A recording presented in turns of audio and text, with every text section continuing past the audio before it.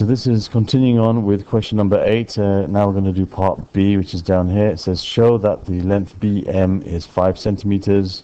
Okay, so we've got the same diagram here. Okay, let me just get rid of this. I know we want to find the length BM. Okay, you want to show that it's 5 centimeters.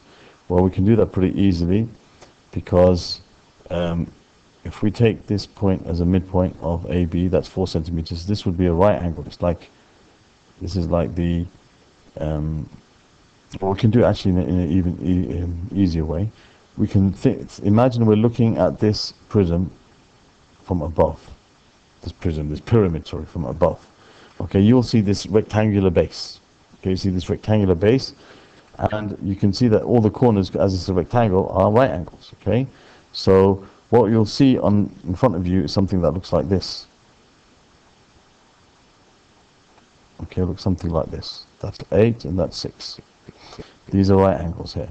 And this is the length from D to B. Okay, all the way across there. Alright, what we want to find is the length from B to M, which is half of D to B. So if you find what D to B is, we find what BD is, we can then find BM. Right? So we can see that DB is part of this right angle triangle DAB. Okay, and we know this is 8, we know this is 6. This is AD is 6, the same as DC, because it's a rectangle, opposite sides are the same.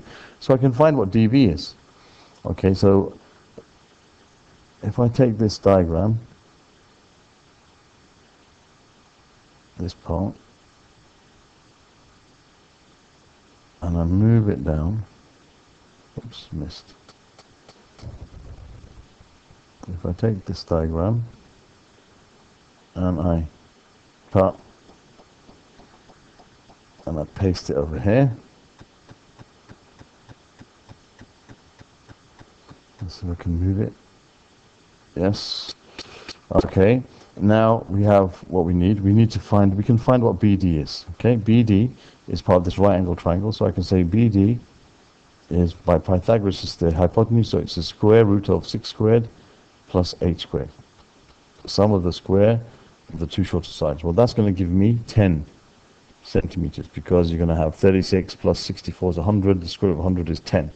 That means BM is a half of BD, okay, because it's exactly halfway along. It's where the diagonals intersect. The diagonals bisect each other in a rectangle.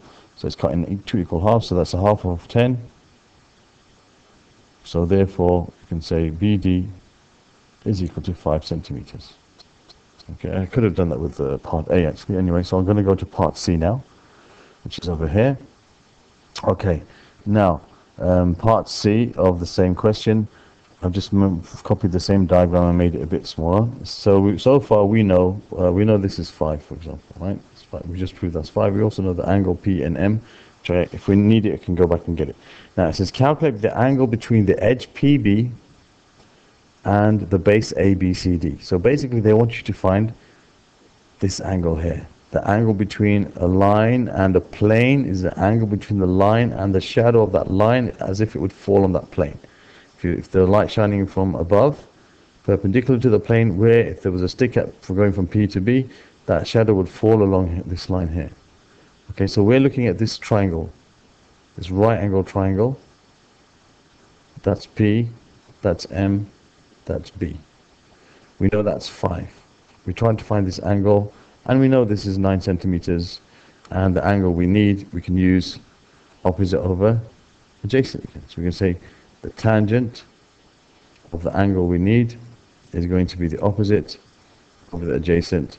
So X is going to be inverse tan of 9 over 5.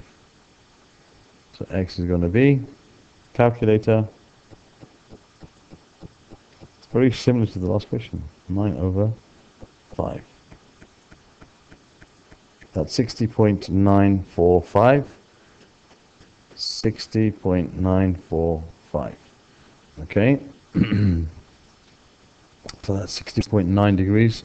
There's no specification about any rounding, so it should be 1 decimal place that says an angle. 60.9 degrees is your answer. Okay, so that's part question A, part C. And I'll do 8 part D on its own. I think it's quite a long question. Okay, so that'll be in a separate video. Thank you for listening.